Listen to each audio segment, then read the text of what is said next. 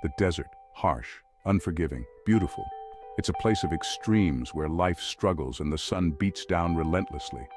But beneath that unforgiving surface, hidden among the rocks and sand, lies a secret that has drawn people for centuries: gold.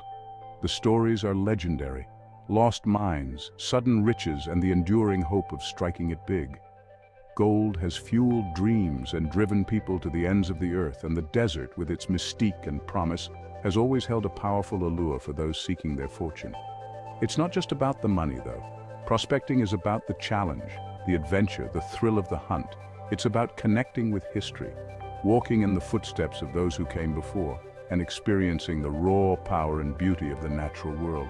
So you're thinking about trying your hand at gold prospecting. The desert calls to you. Good, let's get started.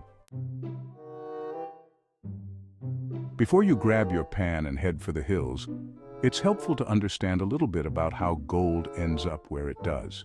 Don't worry, you don't need to be a geologist. Gold is formed deep within the earth under immense heat and pressure. Over millions of years, volcanic activity and tectonic shifts can push this gold-bearing rock closer to the surface. Erosion then takes over. Wind and rain wear away at the softer rock, carrying tiny particles of gold downstream. These particles, heavier than the surrounding sediment, settle in areas where the water flow slows down. This is where you come in.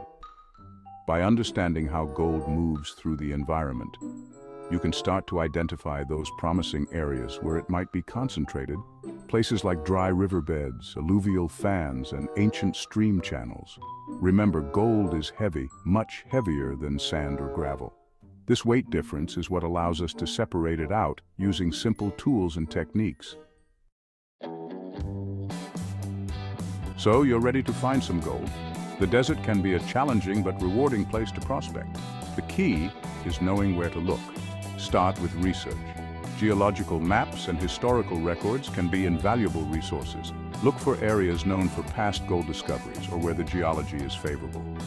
Once you're in the field, focus on areas where water once flowed or slowed down. Dry washes, alluvial fans at the base of mountains, and inside bends and canyons are all good bets.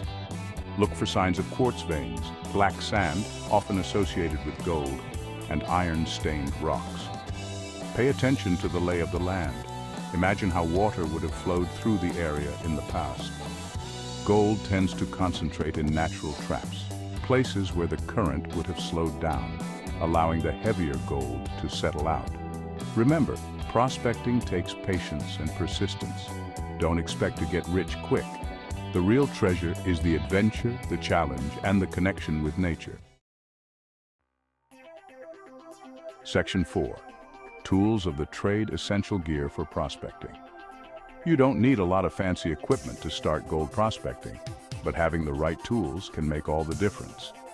Here are a few essentials. A gold pan. This is your most important tool. A good pan allows you to separate gold from sand and gravel using a combination of swirling and shaking. A shovel. You'll need a sturdy shovel to dig up material to pan. A smaller handheld trowel can also be useful for finer work. A bucket. A bucket is essential for carrying material to and from your panning location. A classifier. A classifier is a screen that helps remove larger rocks and debris, making panning easier and more efficient. A snuffer bottle.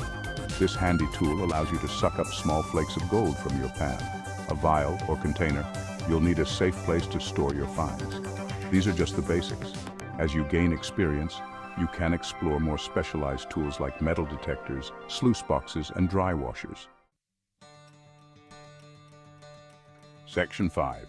Desert dangers and golden rules, safety and practical advice. Prospecting in the desert can be an incredible adventure, but it's important to be prepared and stay safe. Water is life. Dehydration is a serious risk in the desert. Always carry more water than you think you'll need. Sun protection. The desert sun is intense. Wear a hat, sunglasses, and sunscreen, and take breaks in the shade whenever possible. Wildlife awareness. Be aware of your surroundings and watch out for snakes, scorpions, and other desert creatures. Tell someone your plans. Always let someone know where you're going and when you expect to be back. Leave no trace. prospecting should be done responsibly. Pack out everything you pack in and minimize your impact on the environment. Prospecting is a skill that takes time and practice to master. Don't get discouraged if you don't find a fortune on your first outing. Enjoy the journey, learn from your experiences, and most importantly, have fun.